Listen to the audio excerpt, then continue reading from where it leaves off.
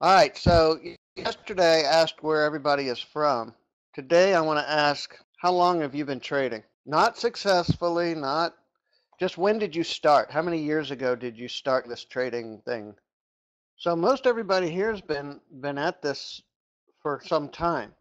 So now what I want to know from you guys, on a scale of 1 to 10, how do you feel about your trading up until today? Fives and fours, one, some sevens, sixes, threes, right about in the middle to lower middle on average, I would guess. Zero. Tyson just dragged the curve way down. Well, I hope we can help you with that. I hope that something we have to say might stimulate that and maybe get you, if you're a three, make you a four or five, and if you're a five, maybe get you up to a six or seven, I hope. We really want you to learn and know more about what we do and understand what it is that you're trying to do maybe a little bit better. And that is one of the problems that I had as a trader. I was struggling for a long time. I struggled for 7 years and I couldn't get any traction. Um, and I realized at one point towards the end of my seventh year that I was really no better that day than I was the very first day, and and that was a kind of a realization that bummed me out. But it was kind of the beginning of the new era for me. It was kind of the thing, or one of the things that turned or began to turn things around for me was that realization that I had spent 7 years collecting information and getting nowhere. Because I had a lot of things that I knew, but none of them were used as knowledge to help me get better at trading. And I would also say that after 7 years, I would say my success rate or how I felt about my trading was about like you guys. Some days I would feel like a seven, most days I would feel like a three or four. And after 7 years, you'd think that you'd be a little further along than that. And I know many of you have been at it for much longer than that. But I managed to work my way through some of this stuff. And I decided that since I was uh, not really any better, that I needed to really rethink if I was either going to quit or was I going to try a completely different approach to this trading thing. So what I decided to do, I'm a contractor by trade. That's what I did for 20 years. I was a contractor, and my job as a contractor, remodeling and room additions and porches and sunrooms and decks and fences and that kind of stuff. So what I did was solve problems. I would go out and do an estimate for somebody, and they'd say, "We have a problem, and here's our problem, and here's what we think we want." I would tell them, "Okay, well, what you think you want may not really be what you want because of this and this and this." And they go, "Oh yeah, that's a good idea. I didn't even think of that." Okay, so that was my job as a contractor, was to help people solve problems and maybe even solve problems that they didn't even know they had. So I was very good at thinking through the whole process and then coming up with ideas. But with trading, that didn't ever seem to be the way things went. You know, I just kept butting my head against the wall because I kept trying to learn what other people were telling me to do. I kept trying to learn different trading systems or find indicators or watch videos or attend webinars or whatever. I just kept trying to gather more and more and more information, thinking someday that was going to turn into the perfect mix and that was going to cause me to suddenly become very successful at trading. Now, when I got to where I was like a seven, I might have thought, hey, I'm getting a handle on this. But within a very short period of time, I'm suddenly feeling like a three. And so what I decided to do was basically give up on trading. But just before I did that, I thought, you know what? Let me try this one thing. I'm not necessarily all that good at the thinky things, except as it relates to solving problems in my business. So what if I take that skill that I have? Maybe it's going to work, maybe it doesn't. I don't know. Let's give it a try. And let's take that skill and apply it to trading and see if I can get any more traction. So one of the things I started thinking about was that what was it that I was trying to accomplish as a trader? What did I need to be a trader? Well, being a winner, right? And so all you wanted to do is win trades. That's as far as I ever thought about what it was that I was trying to accomplish as a trader. It was a very broad definition. When I was trying to learn how to trade, I was constantly trying to jump to and perform at a level of trading that would allow me to make a living at trading, even though I didn't really have any plan or skills or special abilities. I just knew I wanted to be a trader, and I had to make a lot of money because I was making good money at the contracting business, but I didn't want to do it anymore. And so I wanted to make a lot of money, and I needed to do it really quick because I was sick of that business, okay? And maybe you're sick of your job or the commute or your boss or your coworkers or whatever it is that makes you want to be a trader. You don't want to think about that. You want to start learning something now so that 5 years from now, maybe you can quit. You want to do it right now. So my mission in trading was always about being a winner to make a lot of money, and that's all. That's as far as I got. Okay, now I just need to learn how to do it and make a lot of money. So here's my experience as it's summed up on a trading chart with my first 7 years of trading. Now, instead of money, I am using emotion to measure how it is I felt about my trading at any given time. So I started out being pretty happy, having a good time, and then I started putting a little pressure on, hey, I think I want to make this my living. I'm going to work hard at it. I'm going to try this and this and this, and I'm going to start adding more contracts because I need to make more money because I lost a whole bunch of money and now I need to make that money back, so I'm going to start trading more money, and I'm going to keep, doing more and more and more things. And I keep hearing that I've got to be trading lots of contracts and I've got to be doing this and that and all these other things that I learned. And as you can see, my trading just started getting worse and worse and worse and worse. And the emotional impact it was having on me was causing it to get even worse. And then at some point, maybe it kind of started to level off, but never gained any traction. I was generally very unhappy with my trading to that point. So you might say it's about at a range of a 3 or 4 or 5, like what maybe you guys are saying. So maybe you guys can relate to this. Maybe this whole chart might look familiar to you as it relates to your path in trading and how you've been going about doing your trading. So I started thinking about this. This is all part of the thinking process that I went through. The erase everything and start over process. And I started thinking, what if I redefined for myself what winner means? What if I really think about this? Instead of trying to win a bunch of money every day, because that's how, we all come into trading saying, okay, in my current profession, I make an average of this many dollars per day. In trading, that's what I need to make. So I'm going to start there.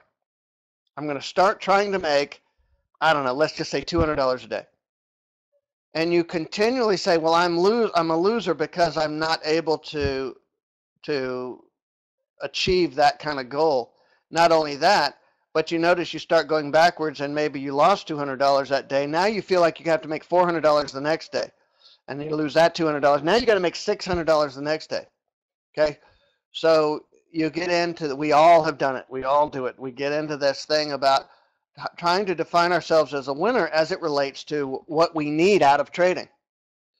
But I started thinking about, okay, well, let's redefine winner. A winner is somebody who ends the day having earned more than they started the day with. By definition, you had a winning day. You do not need to win a lot of trades. You can win by a little and still be a winner. Now, I had to ask myself, can I do that? Because I had no idea if I could be a winning trader. So I thought, okay, well, I'm just going to try to win a little bit. And then I'm going to do it. I'm going to try to do it every day, or as many days in a row as I can. My goal is just win. How much? Doesn't matter. Makes no difference initially. My thought was, let me get good at winning regularly. Start to identify myself as a winner. So the fact is, if you try to get a little bit each day, the fact is, if you even ended the day $5 ahead of where you started today, you mark yourself down as a winner that day, and you know what? You're doing better than most of the other traders out there. If you can end the day as a trader, okay? So this was a realization for me. This was something I said, hey, you know what? Let me teach myself how to be a winner, and then let me go from there. Let me try to create this foundation of learning that I can be a winning trader. Now, if you've been looking at charts very long, you've probably gotten pretty good at knowing when price is likely to move up or down by a tick or two. A lot of it is even subconscious. You know, you've been watching charts for a long time. You can probably 80% of the time say, yes, I can see that price is going to do something, at least a little bit. Okay, I know that I could. So you've learned by watching trade room charts or charts that you could probably, I think most of us could probably say, I could figure out where, if I watched the chart all day, I could figure out one place where I could know almost for sure that I could pick up a 1 or 2 tick winning trade. But if you think about that, the first thing that pops into your head is, what good is 1 or 2 ticks? You know, we've all got this preconceived idea. But my thinking was, if I could just get 2 ticks today, and then I could do it again tomorrow, and then I could do it again the next day. Well, I've proven something that I didn't for 7 years, and that is that I can be a consistent trader.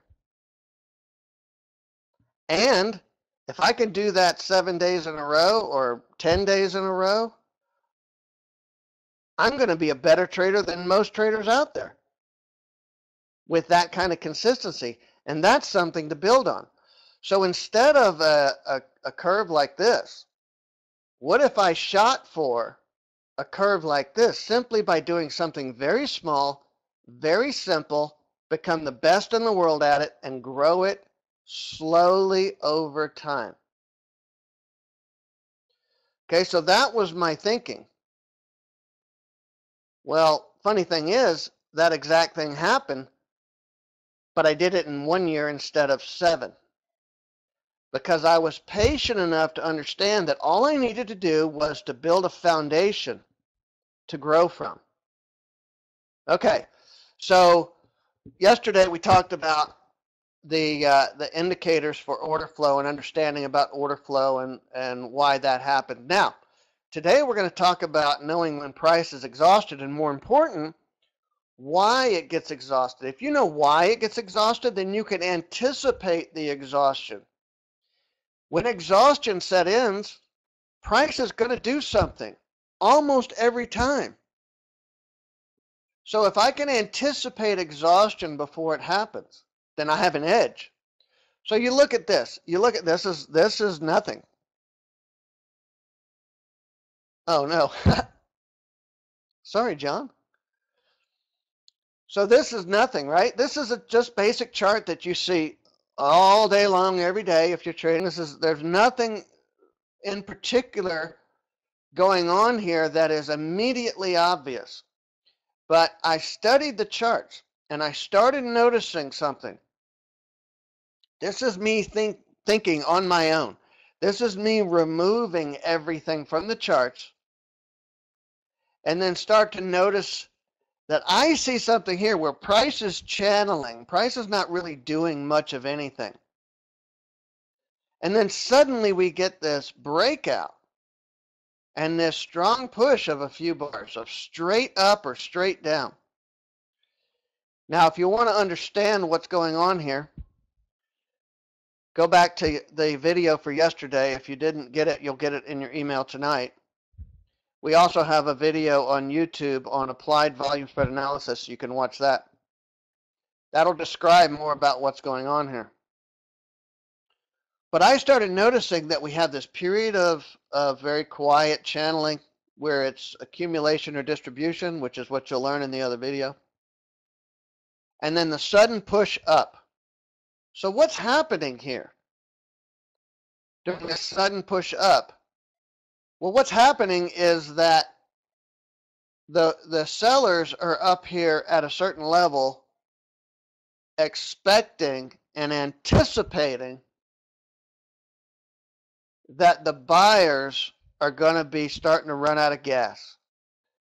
So what happens is at this point, you know, I hear a lot of people, and it kind of cracks me up, that a lot of people think that there are companies out there, big hedge funds, that are stop hunters. That's how they make all their money, is by running around taking all of our stops. I'm not saying that there's not companies that do that, but the big boys don't give a crap about our stops or trying to run our stops because they make all their money back here. This is just a manipulation to set them up to do it again. All right. So what we've done is we've reached an area where there's a lot of potential exhaustion and sellers are starting to get interested. So what happens when we have this sudden burst of energy here? It's generally unexpected. People get caught off guard. So those people are two different people that are in trading, right? That are in this trade at this point in time, or in the markets at this point in time. We have the sellers that are suddenly freaked out. They're like, oh no, price is going even further out of my control and further away from my target. I need to get out of this and save my butt. Or the other half of the people that are in the markets now are buyers, and they're like, ha ha, I made a bunch of money.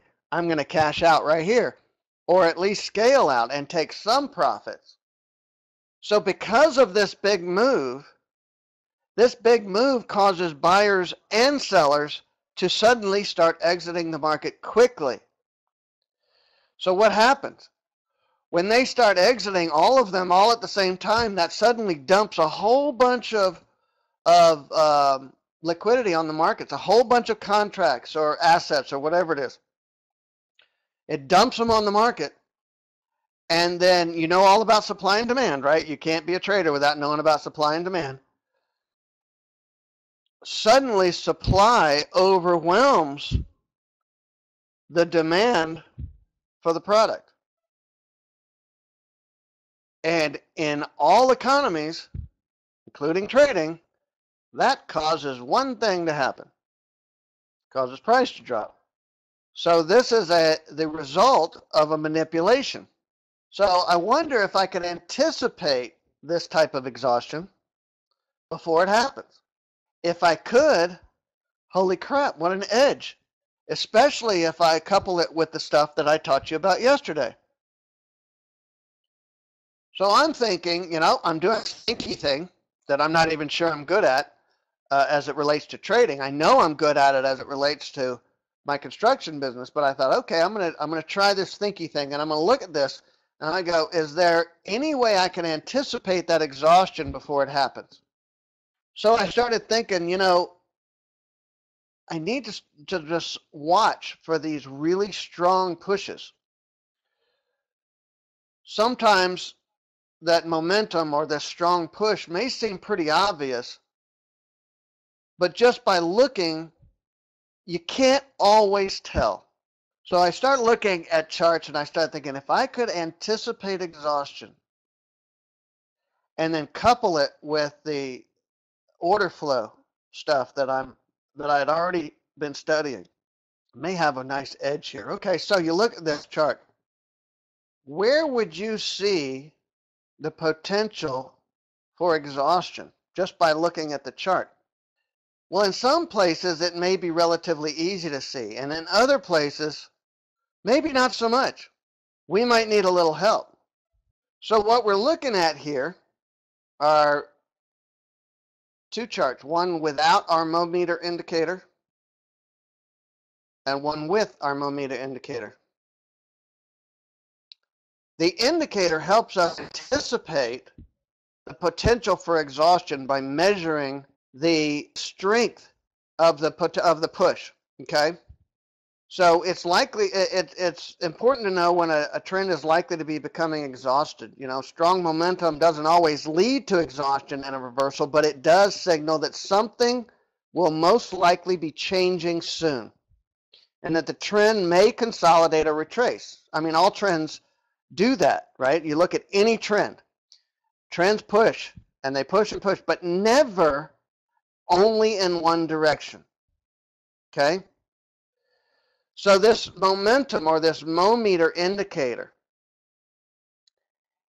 is letting you know or signaling when the magnitude of the price movement along with the direction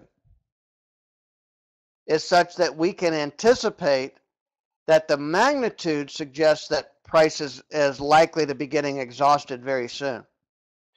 Now, in order for us to illustrate that to the trader, what we've done is we've given you 4 different threshold levels inside the indicator so that you can just look at the bar and see how far into momentum we are and how likely we are to become to price becoming exhausted. Okay, so we have the ability, these 4 different threshold levels.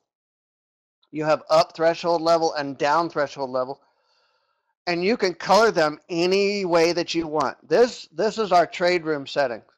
Okay, so this colors the and tells us. So for us in the trade room, if it's black, we're just starting some momentum. It doesn't mean that it's strong momentum, but it's a momentum. And then it goes from black to gray to another color gray to another color gray, which is almost white. Okay, so the lighter the color, this is how we do it in the trade room. You can certainly do it for up, you could do green, for down, you could do different shades of red or whatever you want to do.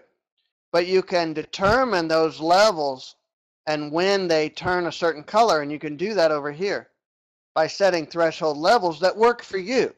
Okay, these are our trade room settings, but you could certainly set them for anything that you, for any parameters that you want, and make them more or less sensitive. Okay, so that's how our monitor indicator works. All right, so we're going to look at the next indicator and why it does what it does. So we've got this guy here that's motoring along, and he bought almost all of those, whatever those are, doesn't matter. But he bought all of the ones that existed, or almost all of the ones of those things. He bought all of them that existed. Very few of them exist now for other people to buy. So merchants now have a problem, and they're going to try to go out and find more that they can sell, and those more are going to cost them more because they've become very rare. So we could say that those things that this guy bought, there's not much left for anybody to buy, right? Therefore, it's more valuable. You ever try to buy concert tickets after the concert sold out? What happens? Price goes up. All right, so we have an overbought condition. All right, so what about this guy? He's got too many, and nobody wants to buy them. So what's he going to do? Nobody's buying anymore, and more is becoming available all the time. Therefore, they're less valuable. Price is going to drop. It's oversold. All right, so that's overbought and oversold. In a nutshell, that might help you understand what's going on in the markets when you hear about price being overbought or oversold. The easiest way that we've historically been able to do this is by using an oscillator that will read typically momentum. That's a good way to determine if price has been overbought or oversold. You can use stochastics, you can use Keltner, you can use all kinds of different ways to determine if price has been overbought or oversold. But this is what we do in the trade room. This is an RSI, relative strength index oscillator. It's a momentum oscillator.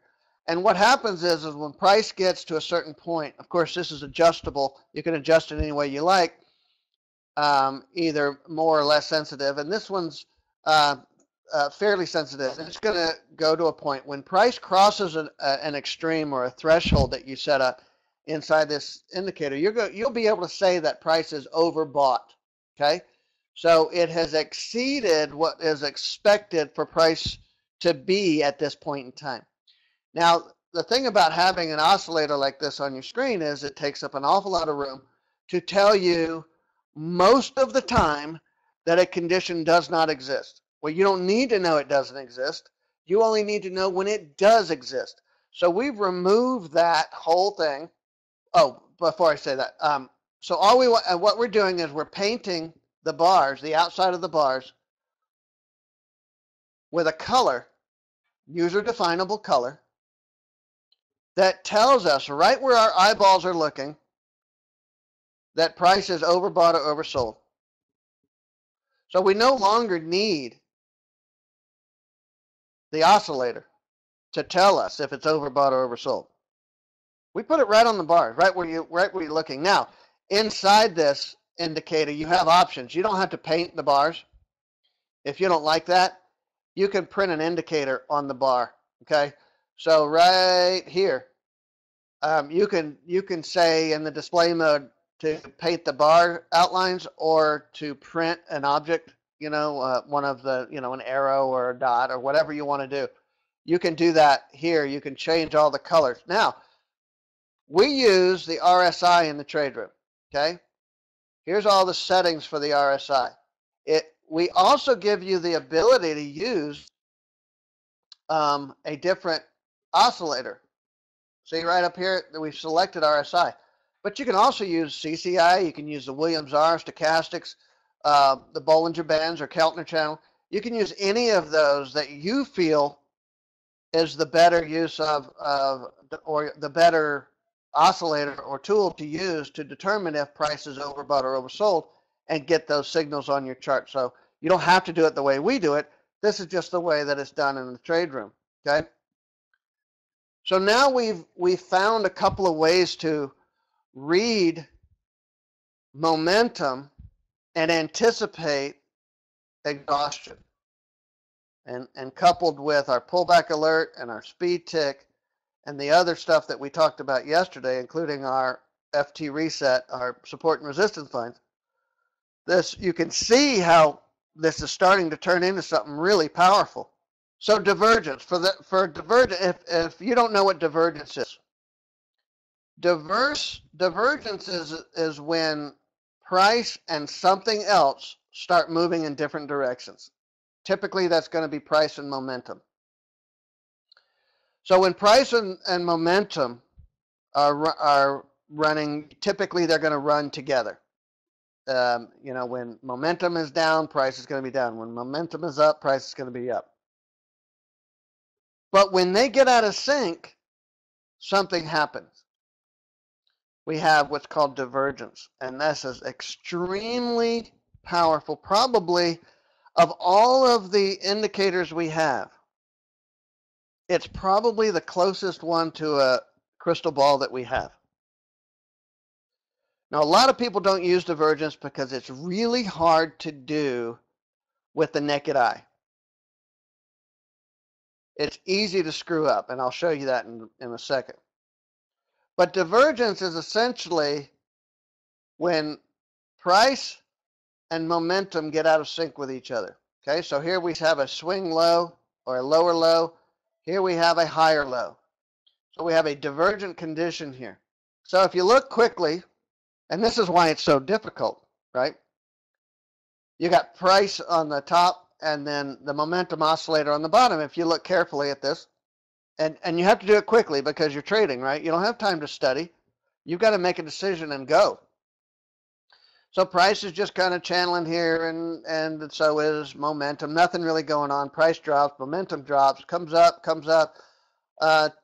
bounces around a little bit, drops here, back up, over. Okay, so basically they're in perfect sync with each other, right?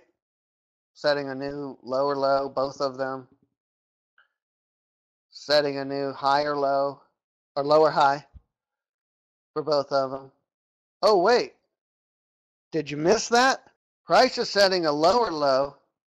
Momentum is setting a higher low. Well, look what happens to price. You know how often this happens? It's crazy how often this happens.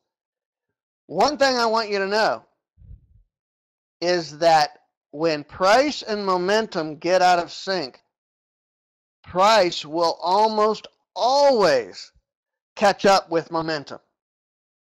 So if we're reading momentum and we're reading when these divergence areas are and when they occur, that gives us a huge advantage. All right, so here's a quick and easy way to understand this. So this is an elementary little chart I put together just as an illustration. Yes, I know charts don't look like this, but it just makes it easier to understand. Okay, so we have the price dropping down and then going back up. We also have a momentum oscillator dropping down, going back up. The magnitude of change doesn't really change. At any point along these lines, they're going to be pretty much in agreement with each other.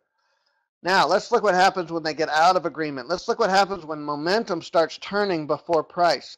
The magnitude of change is different, and you can see how easy it is to pick up where divergence is. And when that happens, price is usually lagging behind momentum and will try hard to catch up with momentum. It's crazy how it works.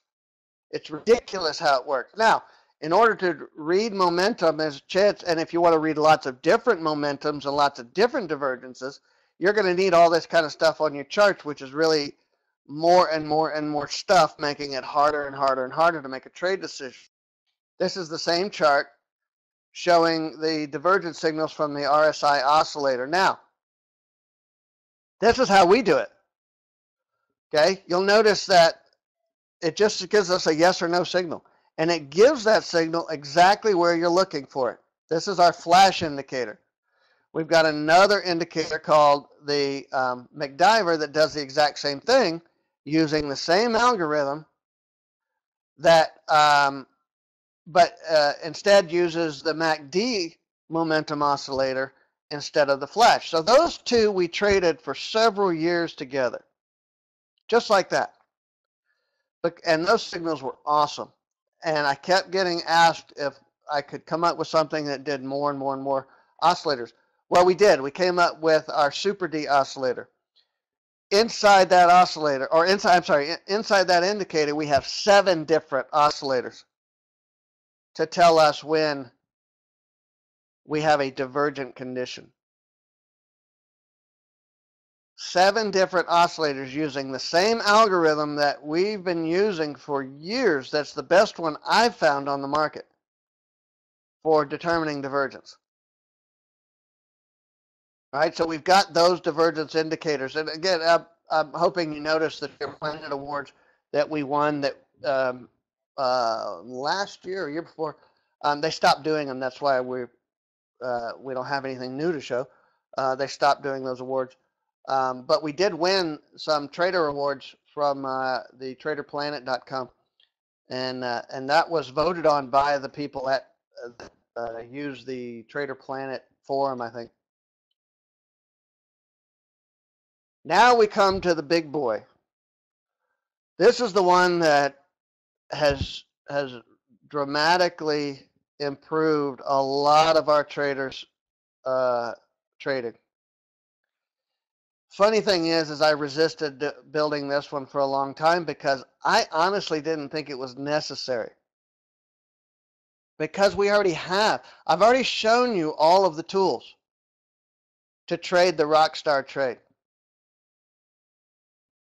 But what I've done is I've combined them all to generate a signal. Okay? So we have all of those indicators that I've talked about yesterday and today on the left. And then on the right, we have the Rockstar. Now, I would never trade, personally, I would never trade the Rockstar without all those other indicators, because those other indicators kind of give me a heads up that something is about to happen. And that's the whole point of all of this. But the Rockstar qualifies it for everybody without having to go, okay, this and this and this. Okay, go. The Rockstar has really changed a lot of people's trading. Now, let's watch this. This is a video of the blank chart here. We have a chart here of our indicators and a chart here with just the Rockstar on it. So we'll let that play and let you watch how this works. NinjaTrader, Armin. All right, so on the middle one, oh, sorry, I think I clicked away. The middle one, we have an oversold condition. Speed tick, talked about that yesterday. We have two different divergence signals. On this one, we have all of that, except it's all inside of this one indicator. I'm going to let this run just a little bit because we have several things for you to look at here. Let me see if I wonder if I can jump it ahead real quick. I want you to see this develop and how our indicators print. Look in the middle. Watch when our indicators print. They print on the current bar. There is no repainting. The indicators print in real time the instant a condition exists. We are not waiting for the close of a bar. We know, and that takes a lot of processing power to do that. We're reading every single tick as it comes in. So I know there's a theory out there that all indicators are lagging. By definition, they lag. That is not our intention here. We want the instant the tick that comes in that tells us we have a condition, the instant it comes in, we print a signal. Now, I could show you this on static charts all day long. And if you go to other webinars, you probably watch guys do this and scroll around on static charts and tell you how great their stuff is on static charts. And then you actually watch it live and you go, hey, wait a minute. This doesn't work like I saw in the webinar. Because on static charts, it's easy to be compelling. It's easy to make things look a certain way. Because when you look at static charts and you look at a candlestick, you think you know and understand what it took to develop that candlestick. But the truth is, the only way that you know is by watching how the candlestick develops. I have heard, although I don't trade it, but I have heard people being successful at 15 minutes to an hour. I have no firsthand knowledge of that, Ken. See, my mission was to learn to be a successful trader and to be consistent. And I found it with this, so I stuck with this. We have a lot of people that buy our indicators off the website, just directly off the website, and use them. They never tell us how they're using them. Armin, NinjaTrader is free. We don't have any plans to develop for Sierra charts. I used to use Sierra charts many years ago, and I liked it. But you can use NinjaTrader for free. Does your program give us the name of the stock? Well, these are all futures, Charles. And I don't know what this particular instrument is, but in the trade room, we trade 6 different futures instruments. Armin, you do not need to buy a license to use NinjaTrader. It is absolutely free unless you want to place trades with it. The charting is free. These are minute charts, Dave. Yeah, this is the CL. All right, so you can see easily enough how this Rockstar works, how our indicators work, how they work on a chart. I do not have the ES on this computer. Joseph, this is a work computer. This is not a trading computer. But if you have something specific that you'd like to see a certain day or whatever, send us an email and we'll send you some charts. Now, yeah, that's a good question, John. Yes, this is a purchase of a license. This is not a lease. So if you want to learn how to trade that Rockstar trade setup, here's a video on YouTube that you can go to, and it's a whole event that we did. I think it's like a 2-hour video. We've got some special offers that we're doing this week.